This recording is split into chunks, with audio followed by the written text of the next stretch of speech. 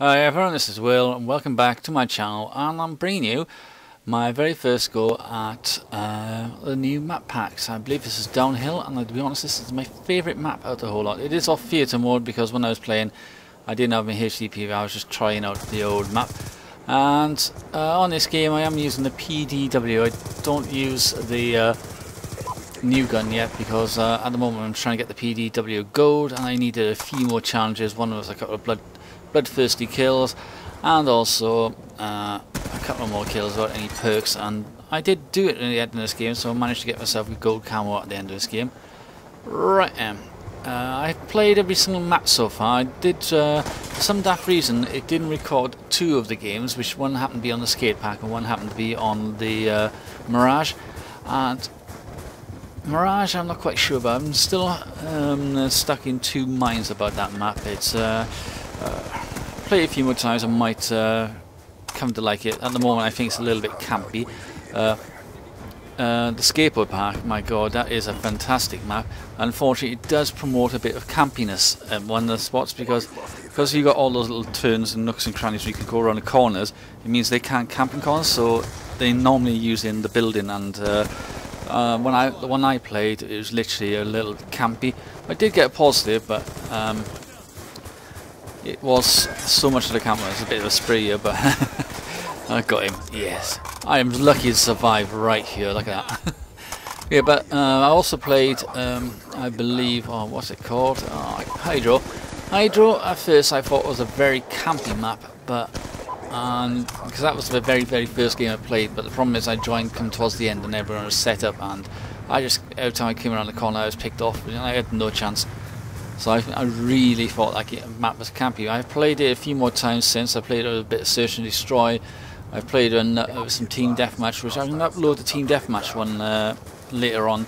Maybe probably towards the end of this week. That's the one where I used the Peacekeeper. And I must admit, the Peacekeeper is not a bad gun.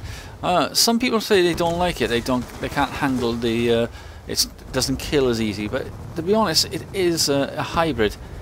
It's a hybrid assault rifle and submachine gun, and it does come on its own from medium to longer range. So it's got better range when it comes to killing people. Apparently it's supposed to be very good when you put on long barrel, but I haven't unlocked long barrel yet, so I'll hopefully try that. But out of all the maps, this is my favourite map. It's so much feels like a bit of COD Black Ops 1, don't you think? Does feel like that.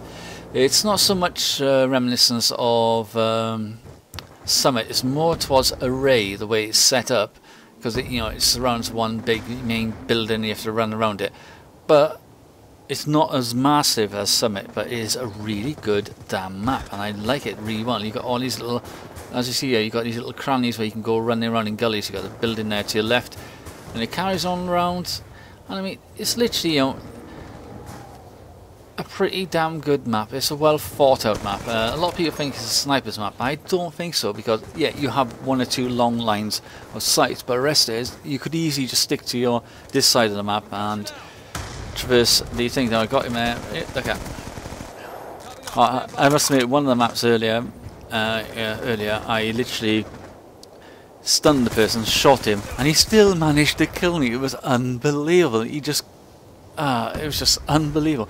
I'm running around in circles running because he's stunned, and he still killed me. It was so daft. I just couldn't believe it. So this game, as I said, is pretty damn good. This is the main building I'm on about. This is where everyone seems to patrol.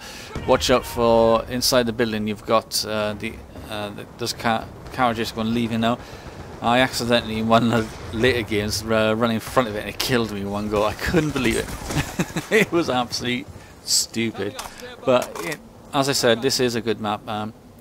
So far, I am happy with the DLC. To be honest, they are pretty good maps, and they should bring back a bit more fun. But saying that, as I did say earlier in this video, I am reserved about one of the maps, which is Mirage. I need to play it a few more times. I have tried the zombie map, High Rise. That is a particularly interesting map. I've only tried it 3 times because I was almost ready to go to bed, because I was, at the time of recording this video, it was very, very late in the evening, and I was up early in the morning, so I needed to go to bed. But high rise, yep, I just need to get used to it. I need to find out what all these little things you collect. Apparently he's got a hidden gun, you have to collect all the parts and build the gun. But it is not a bad one. I haven't played that new mode yet, where you start off as a zombie and then try to kill the bloke and then become the bloke. That is unfortunately, I believe, on multiplayer. It's not on solo, so you have to play with a few friends. So, you know, a few friends. One of you starts off as the human, and the rest of you start as zombies. The first person to get kill him becomes the human, and the rest of you still zombies. So, hopefully, I will might join in a few friends and play that. So the game is slowly coming to an end. I do go positive in this, and I am running around with no perks. So in other words, I'm running around heavy-footed. You know, I can get picked up in UAV.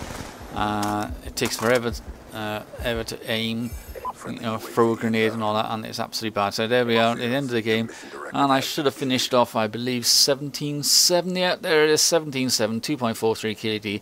Not bad. Still stuck on the 3-bar connection, unfortunately. Until next time, bye.